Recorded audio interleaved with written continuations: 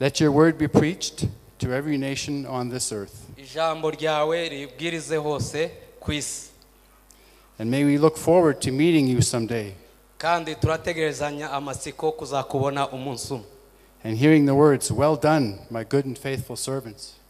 kandi ukazavuga ati wakoze neza amukozi mwiza. I bring blessings and greetings nzanye ya umugisha n'indamukanyo from my home church, Douglas Mennonite Church. kuva muri torero ryanje nteraniramo muri Canada. Right now there are people praying for the team, for Joseph hari abantu barimo badusengera ubu nyine jewe nawe in Canada, muri Canada, in Cuba. muri Cuba.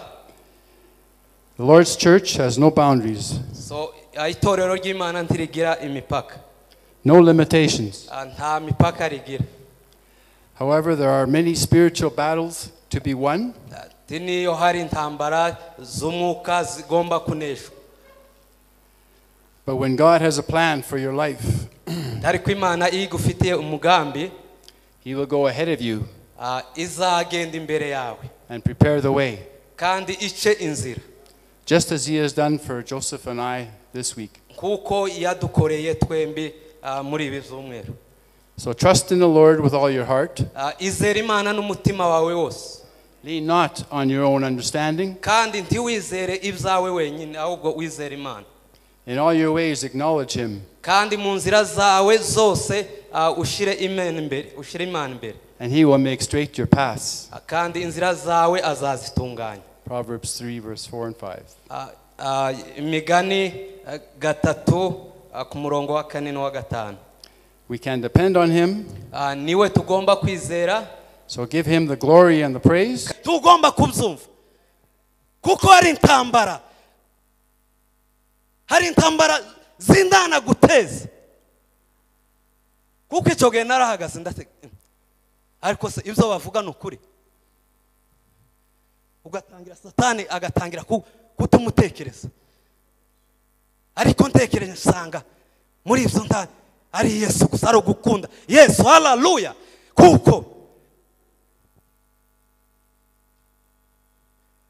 kuko ni Yesu wari wabimbwiye kubikora. ubwo rero ntutinye Yesu ari kumwe nawe. Haleluya. Impamvu ubutumwa bwiza budakoza isoni, impamvu ya kabiri, buduhesha gukiranuka. Amen. Buduhesha gukiranukira Imana. Haleluya. Buduhesha gukiranukira Yesu Kristo. Kumvuga ivuga butumwa, Imana irambwira aho siwo nshaka kuba. uraho utakagombye kuba, waba nawe uraho utakagombye kuba, kuririrwa urwana n'ibintu utakagombye kwirirwa urwana nabyo. Haleluya. Saba Imana igushire. Nuko Imana kuko yambwiye ibyo ngomba gukora mbikoze. Haleluya. Mbona ukuboko kwayo. Haleluya. Niyo mpamvu ndi hano, nuko nabonye ibitangaza by'Imana, nuko nabonye kuko Yesu. Haleluya. Yesu ndaza koza isoni. Haleluya. Yesu ndaza koza isoni. Nukuri ndakurahiriye umukunde, umukorere maze wirebe. Haleluya. Haleluya. Yo, haleluya. Yesu rakomeye. Ndagenda nguma nko kugira gutya, ariko muri njewe mbura amahoro. Ijwi rirambwira ngo ugomba guhitamo kimwe. Ugomba guhitamo kimwe. Eza ugomba guhita kuja gukorera ibyizi, cyangwa ugomba kuja mu rusengero ukankorera. Amen. Nuko umwuka w'Imana aramfasha ndabinesha. Haleluya. Ndabinesha tangira kuja mu by'Imana, tangira kuyoboka iby'Imana gusa. Hari igihe waba mu itorero ariko uri mu bindi hanze, ukaza mu itorero ariko uja mu bindi hanze, ariko ijambo ry'Imana riratubwiye hitamo. Haleluya. Irembo ryera TV, Irembo ryera TV. Amen. Amen. Imana yacu ishimwe cyane. mbere yuko mvuga yandasaba kwiyegereza uwo twazanye asuze itorero iminota nk'itatu hanyuma ndaza gukomeza. Karifu.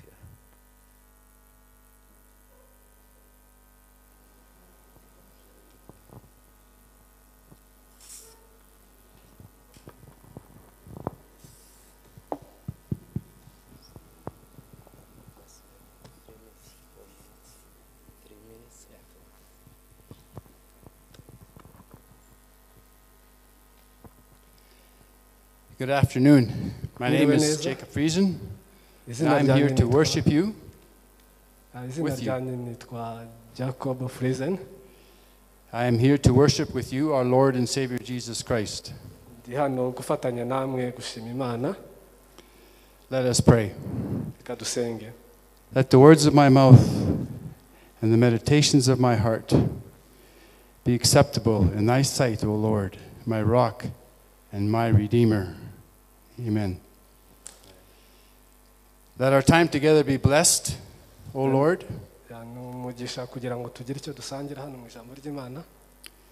Let your word be preached to every nation on the earth.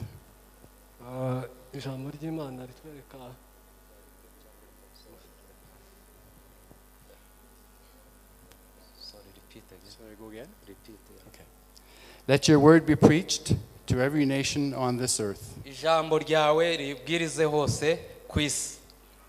And may we look forward to meeting you someday and hearing the words, "Well done, my good and faithful servants." I bring blessings and greetings from my home church, Douglas Mennonite Church.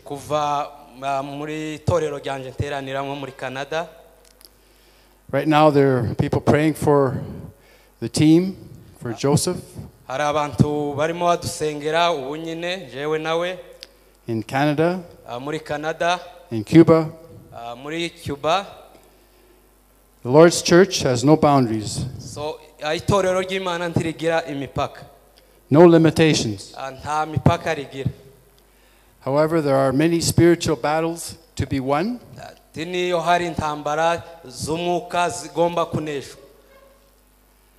But when God has a plan for your life, He will go ahead of you and prepare the way,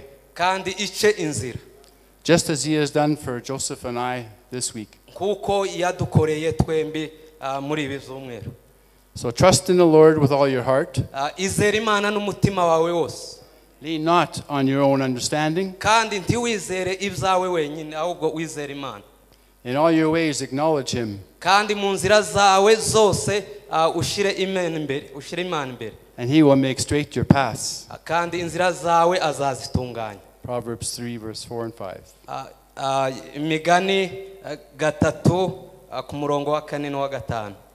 We can depend on Him,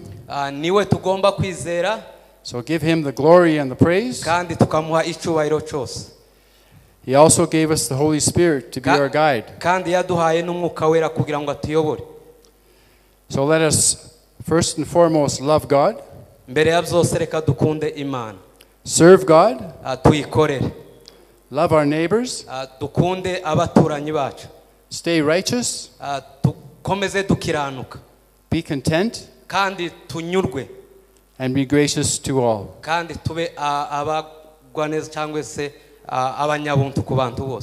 And we do all these things knowing that the One created everything, and He is in perfect control. And someday we will be with Him in the new kingdom. So now I ask for blessings on Joseph's word, and all the word that is to be preached here today, to be His church not only on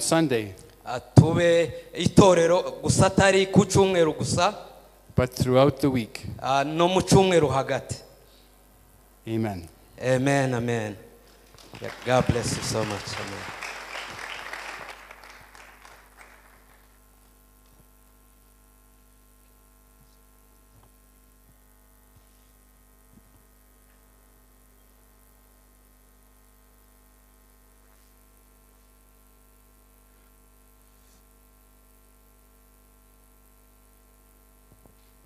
Amen. Arakoze cyane, reka tumukomera amashi kandi mwene data Jack Friesen niwe twazanye. Mbere yuko nja mu ijambo ry'Imana, ndashimira itorero, ubuyobozi bw'iri torero cyangwa se abashumba b'itorero, uhereye ku mushumba mukuru Christophe yana Marshall. So Imana ibaho umugisha cyane, kandi n'aba Kristo bose mwarakoze cyane kutwakira.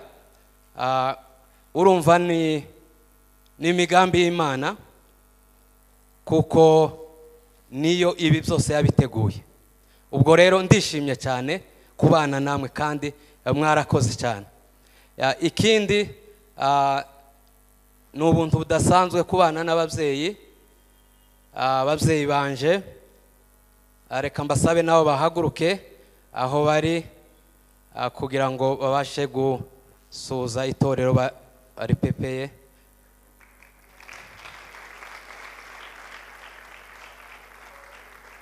Amen. Imana ibaho umugisha cyane. Amen, amen. Ikindi nshimiye abo dukorana muri ministeri yitwa The World for Jesus Mission Ministry. Ari bamwe batari hano kubera ibindi bikorwa bya ministry barimo bakora, ariko ndashimira Imana abo twavanye Rwamagana, barimo Madame Jackson yahaguruka, yana Espoir suza itorero, yana Merci ari kuri kamera. Ubwo ndashima Imana cyane ku bwanyu.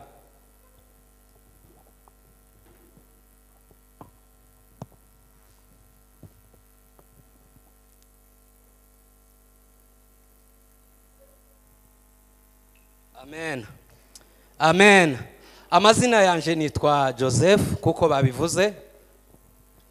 Ndiringiye Bagaza, antuye ahitwa muri Canada mu ntara ya Manitoba, Winnipeg, ville ya Winnipeg. Nkaba ndo mupapa, ndubatse, mfite umudamu n'abana 5. So ubwo rero ubundi anturuka muri Kongo, niho navukiye, niho nakuri. Ubwo rero reka tuje mu ijambo ry'Imana. Cyambere yu tutaraja mu ijambo ry'Imana, hari indirimbo baririmbye bavuga ngo ijambo ry'Imana rirarema. Amen, amen. Kuko iyi ndirimbo uyitegereye, Yesu ararema, kandi ngo mbere na mbere ngo hariho ngo jambo, ngo kandi uwo jambo ngo yahoranye n'Imana, ngo kandi ngo uwo jambo ngo yari Imana. Hallelujah, hallelujah. Mbere yuko dukomeza, reka baririmbyi baze nk'abakeye, hanyuma baririmbe iyo ndirimbo iminota 3 cyangwa 4 ntibarenze, hanyuma turaza gukomeza n'ijambo ry'Imana. Kandi abashoboye bahaguruke, kuko nimba mwumva aya magambo niho n'ijambo ry'Imana tuza gusabana cyangwa se gusangizanya nimwo rikubiye. Ni ijambo ry'Imana. Yesu yararemye, yarategetse biraba. Amen, amen. So nishimiye Imana kuba hano. Amen. Kuko ndi hano kubwo imbaraga z'Imana, kandi hano kubwo ubushake bw'Imana. Hallelujah. Reka baririmbyi baririmbe, hanyuma ubishoboye atambire n'Imana. Hallelujah. Imana yacu ni nziza. Amen.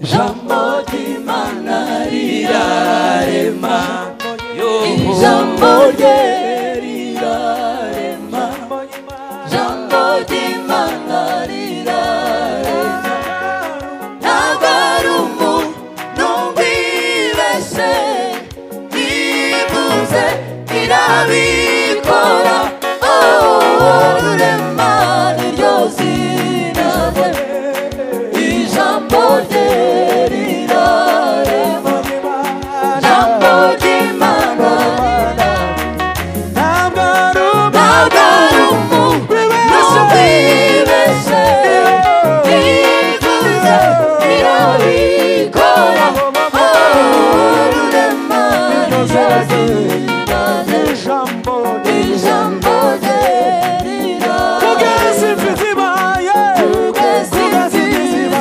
yuruye Lazaro inshuti ze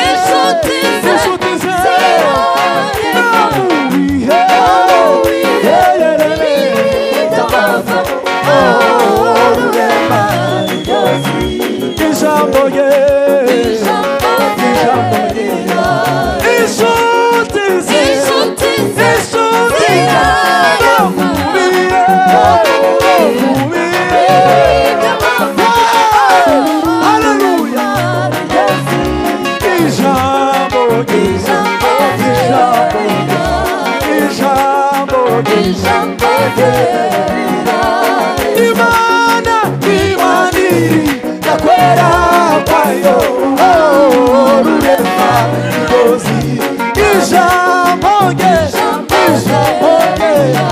ijambo ry'Imana ijambo rye haleluya ijambo ry'Imana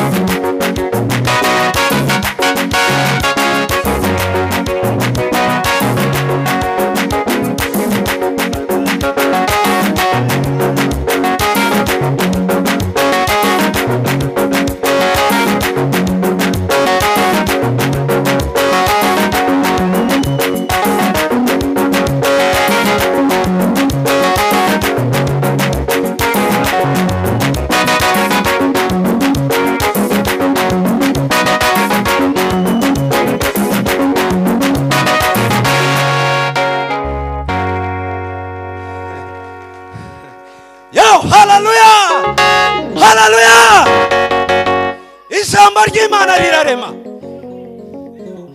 nimutabizi umenya ko ijambo ry'Imana rirema Imana iravuga irivuze irategeka bikaba haleluya reka ndavuga ngishamwe n'ubuhamya haleluya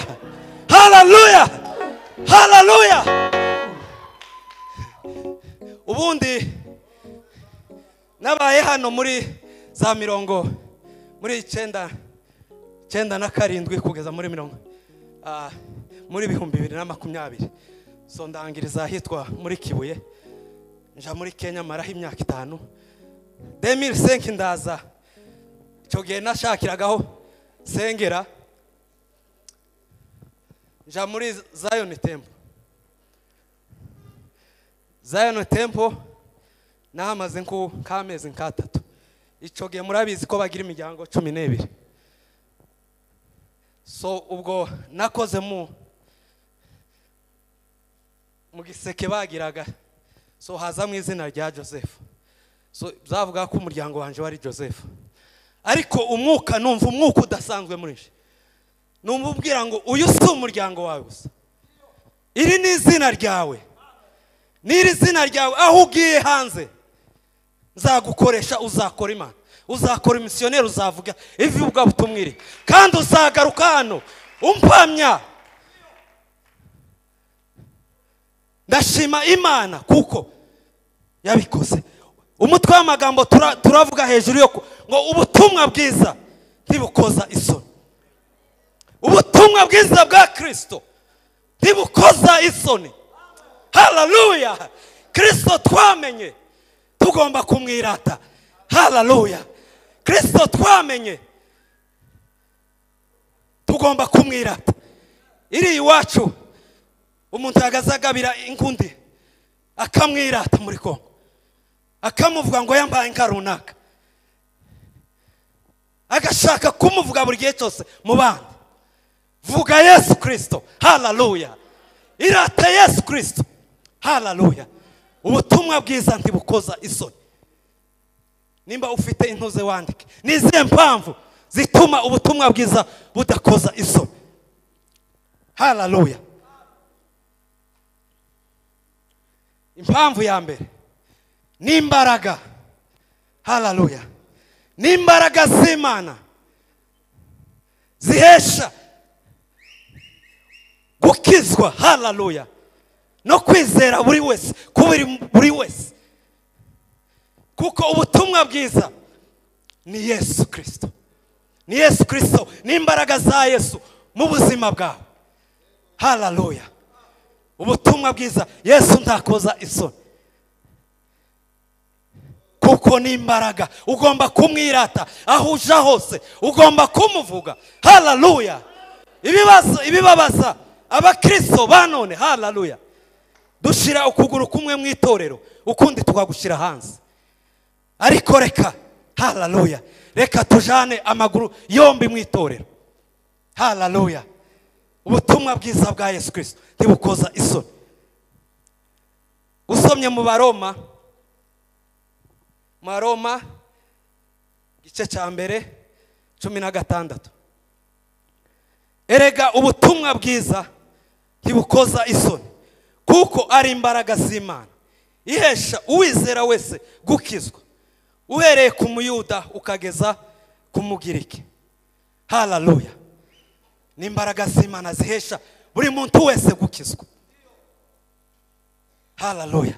Kuko ngo imigisha yose, hallelujah, Imana ngo yayibumbiye muri Yesu ngo iramuduheza. Hallelujah. Bivuga Yesu akiri mu ijuru yabonye urufu, ariko mu rufu abona ubugingo, abona ubuzima. Hallelujah. Ikibazo cyawe, hallelujah, niyo wabona urufu imbere yawe, niyo wabona bidashoboka imbere yawe, ariko menya kuko ufite Yesu. Hallelujah. Yo, hallelujah. Tumenye kuko dufite Yesu. Mu Baroma, Abakorinto ba mbere gice cya mbere ku 18 ugeze ku 19 aravuga ngo ijambo ry'umusaraba kubarimbuka ngo nubufu, ngo ariko kuri twebwe, hallelujah, kuri twebwe abakizwa ni imbaraga z'Imana. Hallelujah. Kuri twebwe ngo abakizwa ni imbaraga z'Imana, kuko byanditswe ngo nzarimbura ubwenge bw'abanyabwenge n'ubuhanga bw'abahanga nzabuhindura ubusa. Hallelujah. Hallelujah. Hallelujah. So uri umunyabwenge. Hallelujah. Hallelujah. Umunyabwenge asu yawa waje mu ishuri kaminuza ya ukagira ubwenge, nizo tuja kubwiga tukabushaka. Hallelujah. Ariko ubwenge bibiri tubwira, hallelujah, ni byiza kuko tubanza n'ubwenge bwa mbere, ubwo bukaza ubwa kabiri. Ubwenge bwa mbere, hallelujah, no kumenya kuko ijambo ry'umusaraba, hallelujah, ngo kubarimbuka n'ubufu, ngo ariko ngo twebweho, hallelujah, ngo twebweho ngo abakizwa ngo ni imbaraga z'Imana. Hallelujah. Izere izo mbaraga z'Imana, ntugire isoni za Kristo. Ndi hano kuko, hallelujah, simfite isoni zo guhamya Kristo. Hallelujah. Uzuhamya Kristo aho waje hose, ntugire isoni za Kristo. Ngera muri Canada, hari icyo Imana yambwiye, nzi kuko benshi hano mwaba mushaka amavisa mwirwa, niwenda bamwe biruka bashaka mu ambasade mu biki. imitwe abantu birwa bateka imitwe hejuru ya visa. Ibyo ni iby'isi twadushaka. Haleluya. Ariko njewe nagezeyo, reka mbabwire. Haleluya. Reka mbabwire njewe maze imyaka 15. Yes, nagiye nanje nduko nshaka ya gukora, ngashaka niwe ndakubaka iby'amazu ibiki n'ibiki. Ariko ngezeyo, so Imana irambwira ngo njewe, haleluya, ni njewe wa mbere ngo dushake ngo ubwami bw'Imana no gukiranuka kwa, ngo ibindi byose tuzabyongererwa. Haleluya. Ubwo ishaka kumbwira ngo ngende nje kuyihama. Mu batayizi, Imana umunsi umwe intuma ahantu tuvuge kuri nka CHK za CHK cyangwa za wa Faisal, integeka amezi abiri kuhagarara ku muryango kuhagarara, kazambwira buri muntu wese umunyakazi winjira muri ibyo bitaro ugiye gukora kumubwira Yesu Kristo. Nari mfite na za Bible, kababwira ukijwe nkamubwira Yesu, nkamuhana Bible. Ariko muri ibyo byose hari n'abandi wahuraga nabo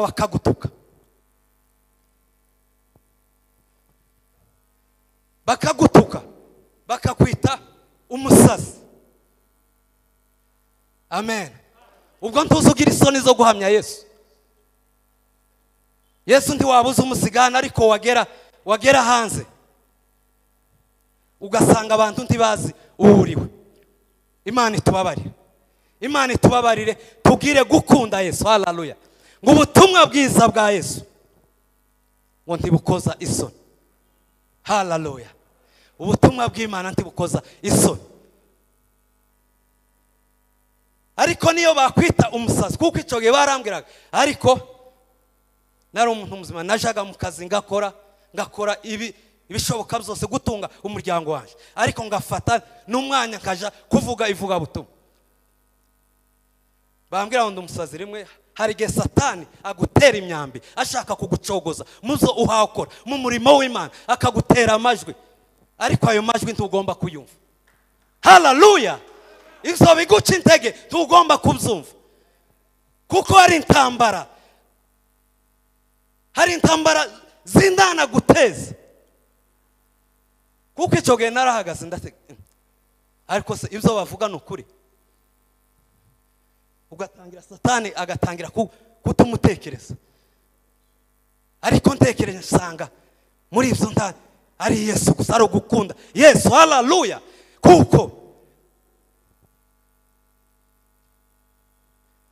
Kuko ni Yesu wari wabimbwiye kubikora.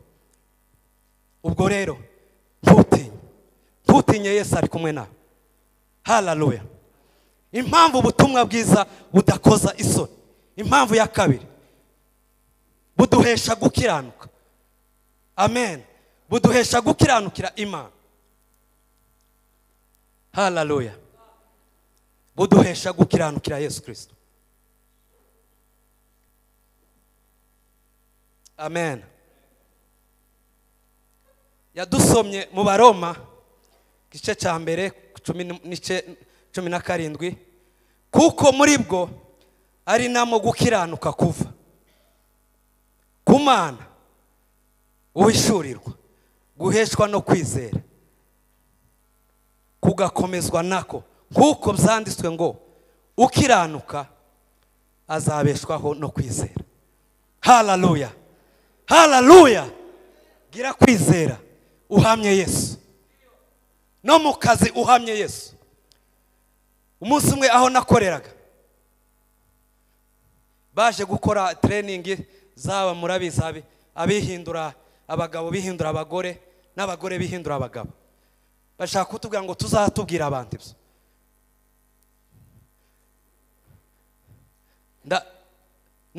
Numva umwuka muri nje naniwe kwiyumanganya.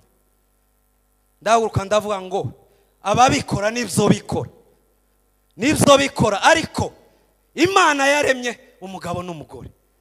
haleluya nta kindi kintu yaremye ubwo buce barampamagara umukuru aravuga ngo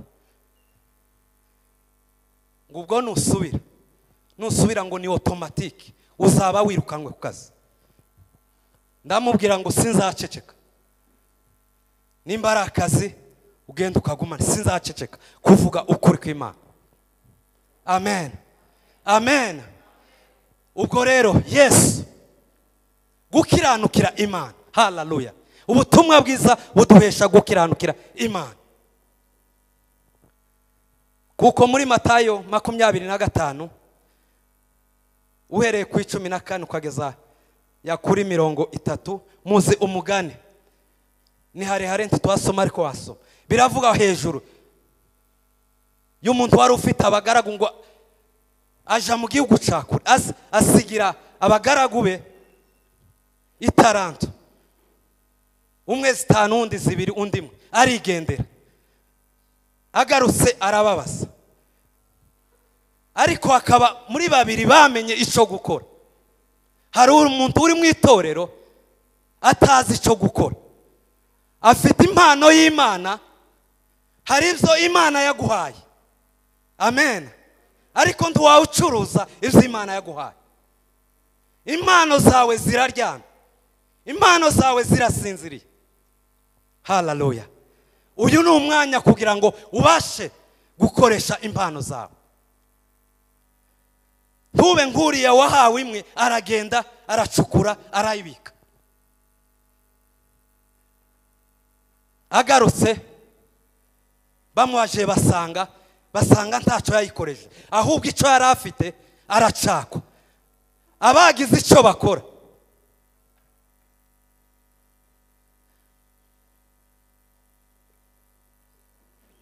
haleluya abagize ico bakora babasha guhabwa byinshi amen ngufite Bibiliya tubwira ngufite ngo azongererwa haleluya ngufite ngo azongererwa kandi uryo ufite bikatabikoresha nico wari ufite izakikwaka ni byiza rero kuko dukiranukira Imana kandi gukiranukira Imana mu itorero ni byinshi ni bikorwa byinshi titwabijamo ariko ni byinshi haleluya nukwitanga mu rusengero ugakora ibikwiriye mu Kristo ibizakwiriye gukora haleluya gukiranukira Imana ubutumwa bwiza ntibukoza isoni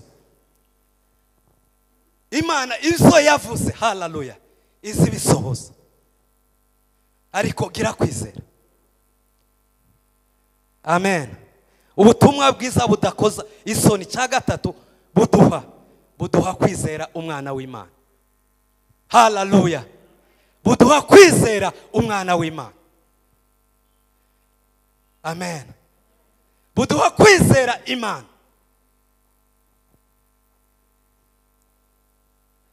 mu Baheburayo 12 rimwe no kuri 2 nuko natwe ubwo tugoswe n'igicu cy'abahamya bangana batyo twiyambure ibituremereye byose n'icyaha kibasha kutwizingiraho vuba dusiganirwe aho dutegekwa kwihanganya dutumbira Yesu wenyine ari we banze ryo kwizera kandi ari we ugusohoza rwose yihanganiye umusaraba kubw'ibyishimo byamushizwe imbere ntiyita ku isoni zaho yicara iburyo bw'intebe y'Imana haleluya haleluya kwizera iyo wizeye Yesu arakora haleluya reka gucika intege wewe vuga Yesu kuko Yesu ni imbaraga haleluya Yesu ndimo mvuga ubutumwa bwiza budakoza isoni Yesu ndimo mvuga nuko namubonye haleluya. Nabonye ibitangaza byiwe, ko ndabona ibitangaza, haleluya, haleluya. Kuko nababwiye sinarinzi ko byoshoboka, ariko kuko ari Imana yabivuze, haleluya, haleluya, izi bisohoza. Nasize ibyo, hari igihe uba ahantu utakagombye kuba, atari mu mwanya wawe, haleluya, haleluya. Icyo gihe aho nabaga nagaza nkora akazi, ariko mvuga ivuga butumwa, Imana irambwira aho siho nshaka kuba.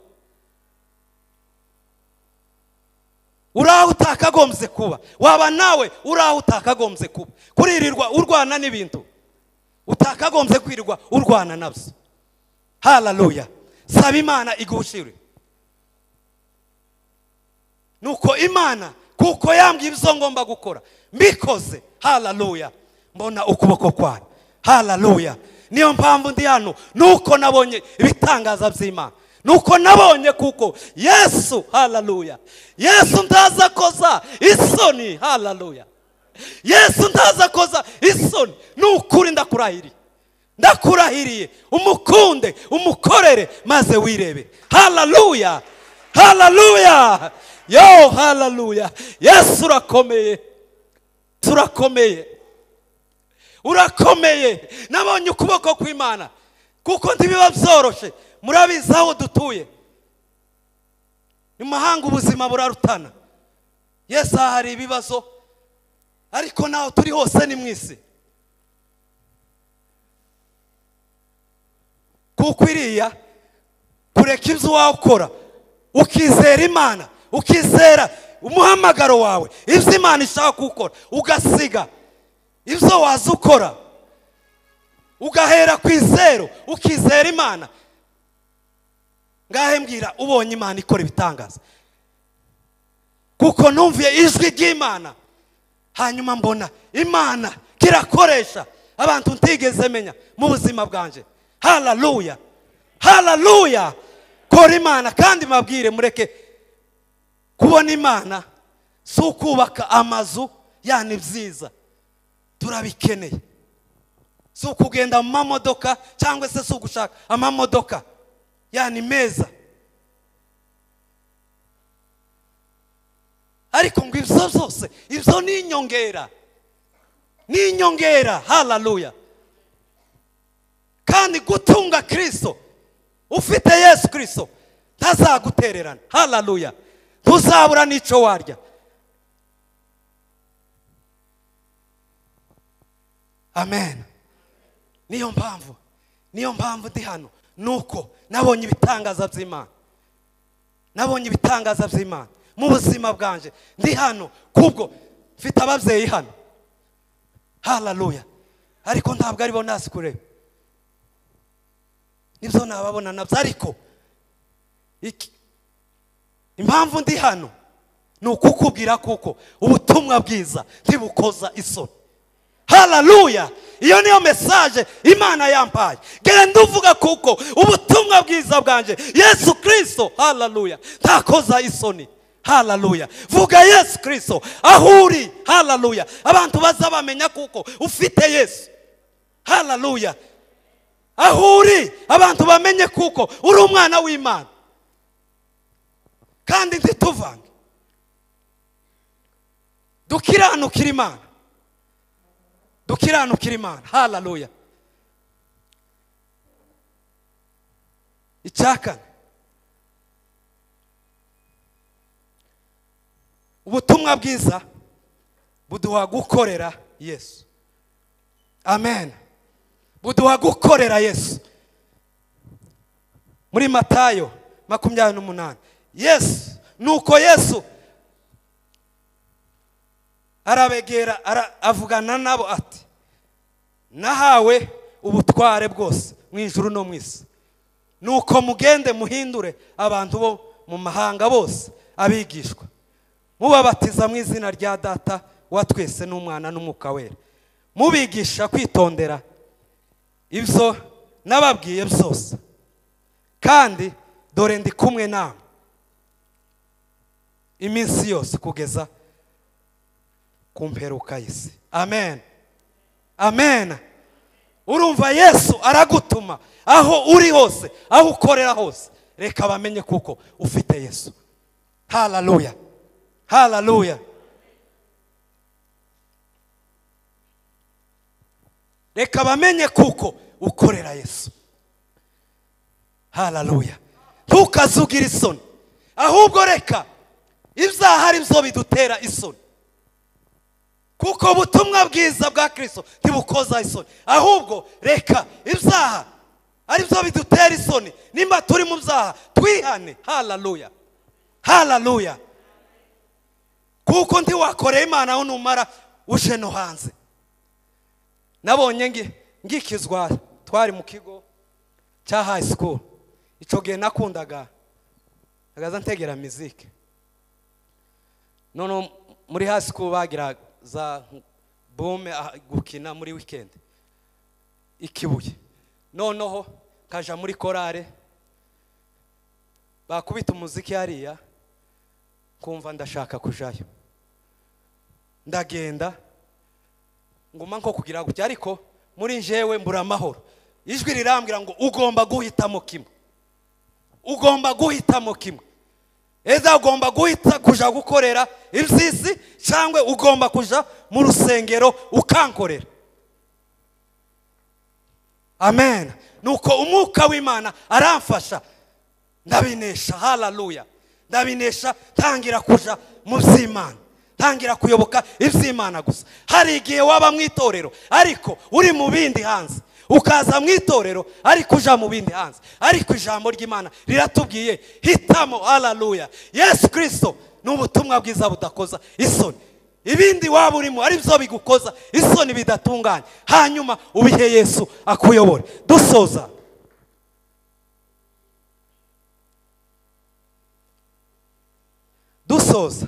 muri Matayo 10, Matayo 10:20, 32 ukageza kuri 33. Ngo umuntu wese uzampamiriza imbere ya Data,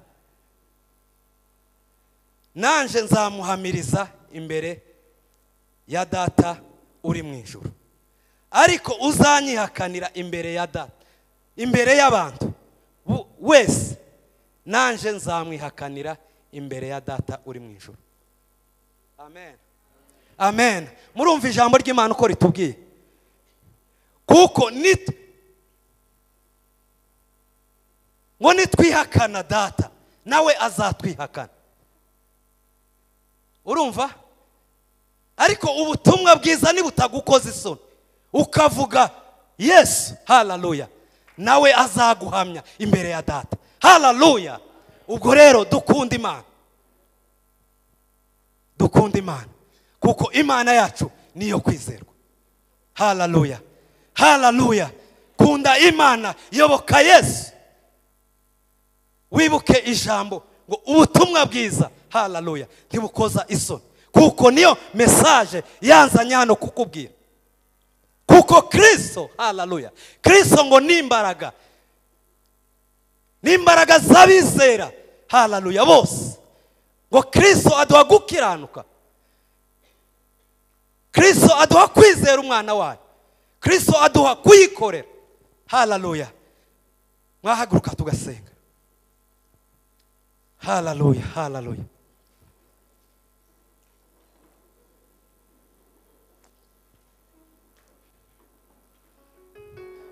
Kuko Yesu aragukunda, Yesu aragukunda aho waba uri hose. Hallelujah. Gira kwizera, umukorere, umukunde. Hallelujah. Kuko ntazakoza isoni. Impamvu mbikubwira kuko Yesu atazakoza isoni.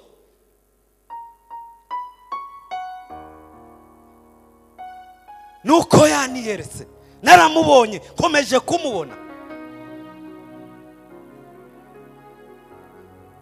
Nawe wamubona, wakomeza kumubona. Hallelujah. Mu buzima bwawe reka ibidatunganye byose utumbire Yesu.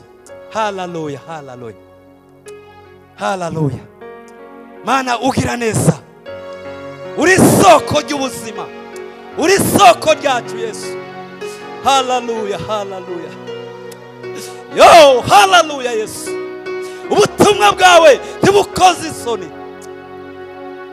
ubutumwa bwa Yesu ntibukoze isoni Yesu reka mana yera umuntu wese uri hano mana amenye kuko ubutumwa bwawe udakoze isoni akwizere uri imbaraga ze mana uri gukiranuka kwiwe mana agushake mu byiwe mu byiwe byose mana biriya bikomeye mana ibyo abona ko ari amabuye haleluya haleluya ubihindura amataba mana ahari imisozi mana uhindura amataba mu izina rya Yesu saba imbaraga mwami imbaraga zawe mana umwuka wawe wera mana agendere ubwoko bwawe haleluya haleluya haleluya n'abatarakumenya mana aho bari hose mana babashe kukwakira nk'umukiza wabo mana kugira ngo mana ukomeze mana ubabera byose ukomeze mana ubakoreshe mana shimwa mana habwa icyubahiro kubw'ubwoko bwawe burinde mana buhe imigisha yawe itorero ryawe mana ryatwakiriye uriho imigisha yawe imbaraga zawe ziganze mana yera ziganze muri itorero n'abawe bose mu izina ryawe Yesu Kristo amen amen